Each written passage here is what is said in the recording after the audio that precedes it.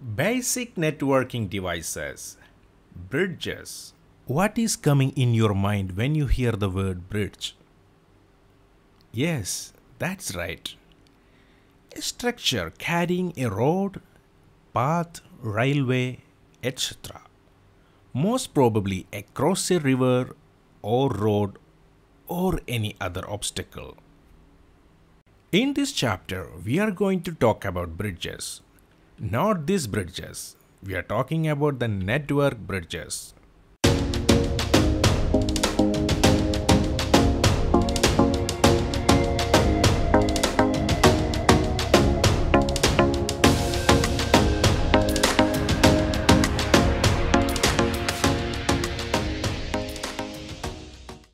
Welcome to CCNA 200-301, Implementing and Administering Cisco Solutions.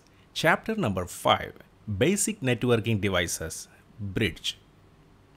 In this chapter, we will learn about the network device bridge, their specification and working principle in a network. What is a network bridge? What is the definition of a network bridge? A network bridge is a device or software component that serves the function of connecting and forwarding network traffic between two or more separate network segments, effectively making them operate as a single network. This is the symbol of a network bridge. A network bridge will show in any network diagram as shown in the symbol. And the below image is the real image of a network bridge. The network bridges are very old generation devices and nowadays we are not using in any kind of production network. Now let's discuss what is the working principle of a network bridge. To understand the working principle of network bridge, first we need to discuss about the working principle of network hub. We already talked about network hub in our last chapter. So if anyone want to watch that chapter again, I had put its link in the description. You can click there and watch the chapter. Now let's talk about the working principle of a network hub. Consider a network diagram as shown in the screen. That 4 computers, PC1, PC2, PC3 and PC4 are connected to a network hub.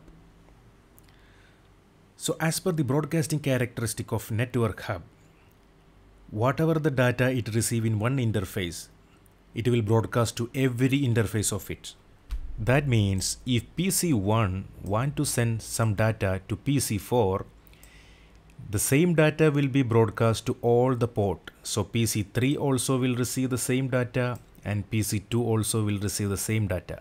But since the PC2 and PC3 are not the destination devices, they will ignore the data and only PC4 will receive the data.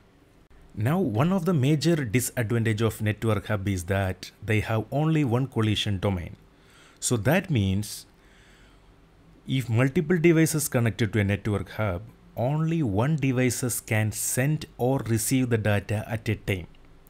So that means PC1 can either send the data or it can receive the data, but it cannot send and receive the data at the same time. And the same rule is applicable to PC2, PC3 and PC4. So in that case, when multiple devices try to send the data at the same time, for example, the PC1 send the data to PC4 and at the same time if PC2 try to send the data to PC3, then the both data will collide each other because the hub has only single collision domain. So in that case, the PC2 will not send the data at the same time of PC1 sending the data. It will wait till the path is clear, the collision domain is clear, then PC2 send the data later on. So that means the devices cannot send and receive the data at the same time, they have to wait. So this waiting period, maybe it can take some time, depend on the data transfer to the single collision domain. So that's why the hubs are very slow compared to the other network devices because each device need to wait till the other device complete the data transfer. So consider the image. There are 4 devices connected to one network hub. So that means at a time only one devices out of that 4 devices can send or receive the data. Now let's consider another scenario as shown in the screen. Here we can see that 4 devices are connected to 2 network hub, hub 1 and hub 2. So is there a difference between this scenario and previous scenario?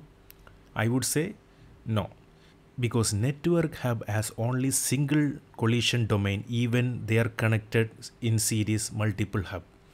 For example, even though we are using two network hub 1 and hub 2, this all network has only a single collision domain, because this hub has one single collision domain and the same collision domain is applicable for this also.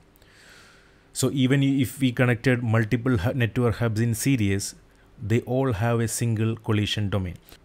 So that means even if we increase the number of network hubs in a network, all the devices connected to that network should use a single collision domain, because hub has a single collision domain by default.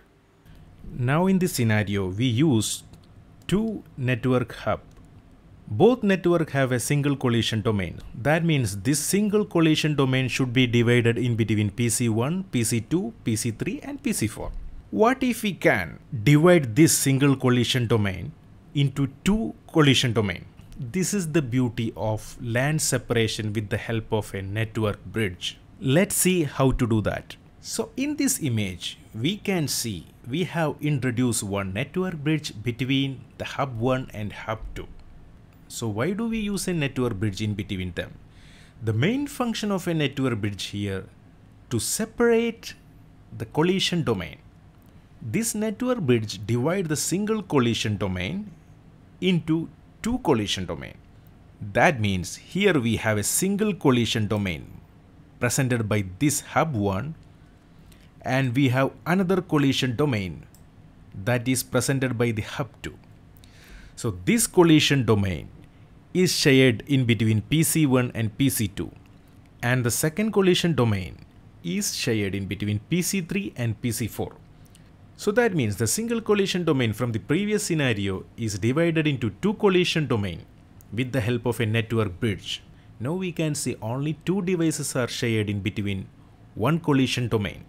So that means the PC1 or PC2 can either send or receive the data at a time in this collision domain, and in the same way either PC3 or PC4 can send or receive the data at the same time in the collision domain too.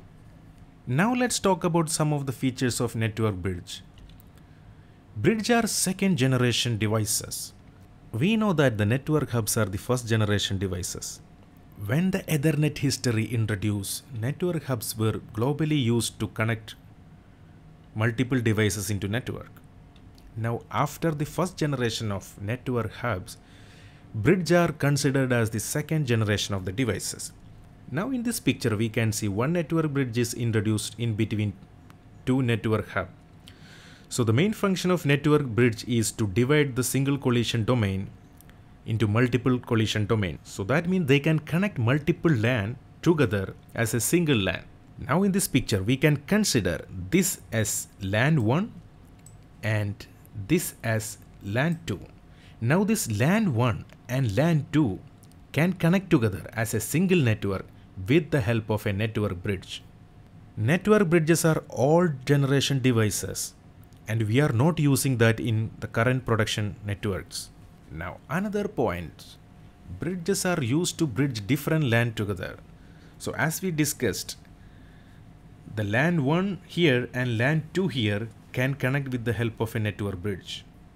So as we discussed, the LAN 1 and the LAN 2 can connect together with the help of a network bridge, and they can work as a single local area network.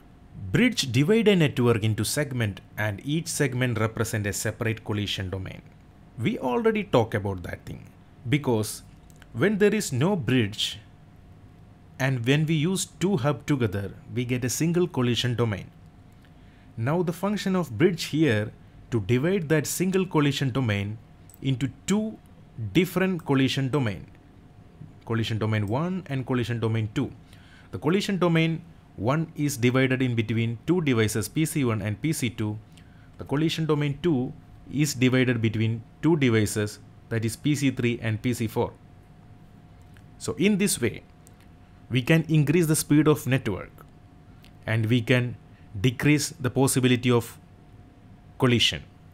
Bridge work at the data link layer of the OSI model. OSI model is a framework used to describe the function of a networking system. So here we can see layer 1, layer 2, layer 3, layer 4, layer 5, layer 6 and layer 7. Each layer has its own function. So when we talk about network hubs, they are working at the physical layer of OSI model. But the network bridges are working at the data link layer of the OSI model. Network bridges are working based on the MAC address of the device. For example, when a local area network is connected to network bridge, it stores all the MAC address of the network devices associated with that network. So it stores the MAC address of PC1 and PC2 at the interface 1, and it stores the MAC address of PC3 and PC4 at interface of 2. So the network bridge knows the MAC address of PC1 and PC2 is connected to interface 1, and the MAC address of PC3 and PC4 is connected to interface 2. So when the devices start the traffic, it will check the destination MAC address and it will forward the traffic to that interface. For example, if the destination MAC address belongs to the PC4, the network bridge knows the PC4 is connected to the interface 2nd, then it forwards the traffic to the second interface, so it can reach to the PC4. Bridges help to reduce the collision domain. Yes, that's right. We already discussed about that thing. Because if there is no network bridge in between these two network hubs, then the entire network is considered as a single collision domain.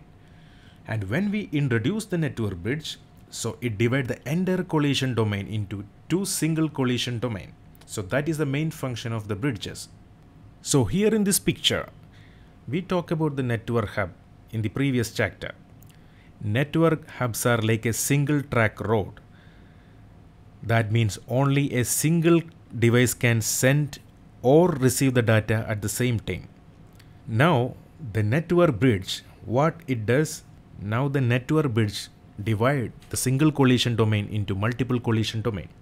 So that means instead of a single track of road, it make a double track of road. So that means this track can be used by the red car and green car to send and receive the data. And this track can be used by blue car and yellow car to send and receive the data.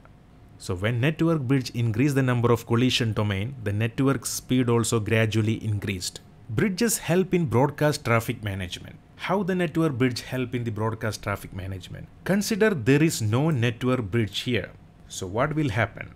The entire network has a single collision domain. So when one device sends the data to the other device, it broadcasts to all the devices associated in that network. And now when we introduce the network bridge divide the single collision domain into two different collision domain. So that means this is a broadcast network and this is another broadcast network. So that means when PC1 sends the data in this collision domain, it only is broadcast to the devices associated in that collision domain. It is not sending the broadcast to the other collision domain.